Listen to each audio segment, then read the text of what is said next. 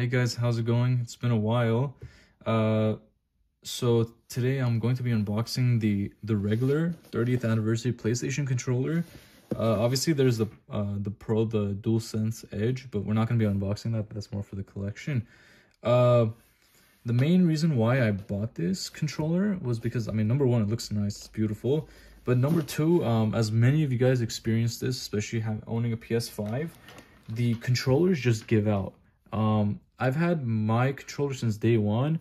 Whenever I originally bought it, it was working fine, and then I traveled with it, and then all of a sudden it started, the controller started drifting. I contacted support. This was a year before the warranty expired, because you know, you have a year until it expires while you're covered under warranty. And they're like, yeah, do this certain method, it'll be fixed. It got fixed, and then just my luck, like the week after my warranty expired, the controller started drifting, whether it be the right stick or the left stick, and it gets very frustrating in games. And to be honest, I told myself, I'm like, you know what, I'll get a brand new controller when the time comes. And you know, obviously a year passed, 2 years passed, I didn't get a new controller, and I'm like, okay, you know what, I'll get a DualSense Edge controller. Obviously not that I'm not gonna pay $200 for that, but you know, maybe on like Facebook Market or something, maybe someone got it as a gift and they don't want it, you know, especially around Black Friday, Christmas time. But you know, I never budged for it. And then all of a sudden PlayStation releases these. I'm like, you know what, the colorway is amazing. It's not the PS2 one, of course. I'm a huge PS2 guy. That's probably my favorite console of all time. But the PS1 colorway, nevertheless, is really amazing. So the main reason why I'm recording this is because since it is a limited edition controller, I want to record it, so just to show you guys like how the unboxing experience is like, and also just in case if anything is wrong with the controller, at least I have proof to show that, hey, maybe you know, it came out of the box like this. So without further ado, I'm not going to be unboxing the DualSense Edge controller, but the packaging is bigger. Let me move this to the side. The packaging is better, so as you guys see here, it's bigger, and it comes with the USB braided cable, not the PS1, the cool looking USB one. Unfortunately not, I wish. It comes with 2 high dome caps, 2 low dome caps, the standard ones, of course. The controller itself, half dome back buttons, 2 lever back buttons, connector housing, carrying case, and printed materials. So essentially what the regular DualSense Edge comes like, and this is how it looks like in the back.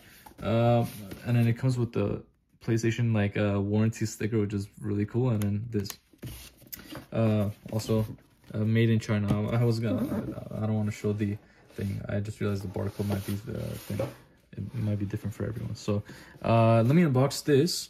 So got my trusty knife, and to be honest, regardless if my controller was drifting or not, I'm talking about the regular one, I always wanted a second controller just in case. So I'm gonna carefully I guess rip this. We have no choice, right? Okay, and then this tape. I don't want to damage the box. I'm a type of person where I kind of collect the boxes too. So, shoot, I don't want to damage. Did I get it? I think I got it. Okay, cool. Always gotta have a knife on you guys. Okay, so I guess whenever you unbox it, oh, this is cool. It's like it's a tribute to all the classic PlayStations, whether it be the PS2, the Vita, the PSP disc, the PS4 controller, PS1 controller before the DualShock, the PS3 Super Slim, PS5 controller. I think this is the PS TV. This is the Portal. This is the fat PS3. Probably the best one, even though it had so many problems. PS4. You guys get the gist. And opening on this side is the same thing. And then, so the packaging is kind of cool. I don't want to damage it, like I said. Slowly taking out of the box. PlayStation 30th anniversary. I remember whenever the PS4 25th anniversary came out, or 20th, it was very nice. But this one, it comes like this.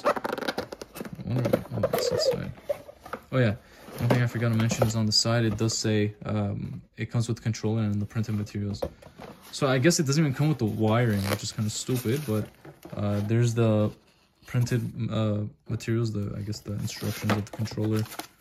Hefty. You know, it's like they include this, but they include a wire. And these are empty too, for proof. Anyways, you guys get the gist. Let me put that to the side. Put the box right here. And moment of truth, the PS5 controller.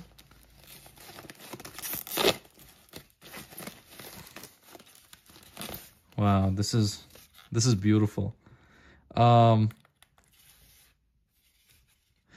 be honest, it's a bit more gray than I expected. It's a lot more, it has a matte finish to it, but it's very nice. And even this, the printing on this is very nice too. This right here, let's see if it lights up. It lights up too. I'm hoping that this one doesn't drift. And on the back too, it says PlayStation 30th anniversary. So this is truly a beautiful controller.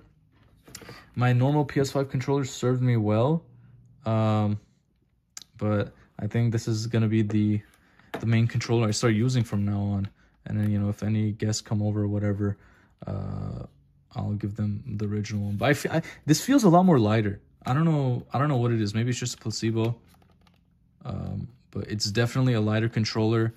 You know, unfortunately, I'm not gonna be opening the Pro controller, but still, nevertheless, this is a beautiful controller. PS1 colorway is amazing.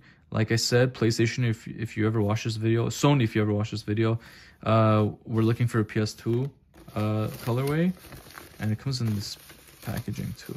I'm probably not gonna throw it away if I'm being honest. I'm just gonna let me just put it back in. Yeah. I'm probably gonna be posting this on YouTube just so, you know, I could have it for a long time.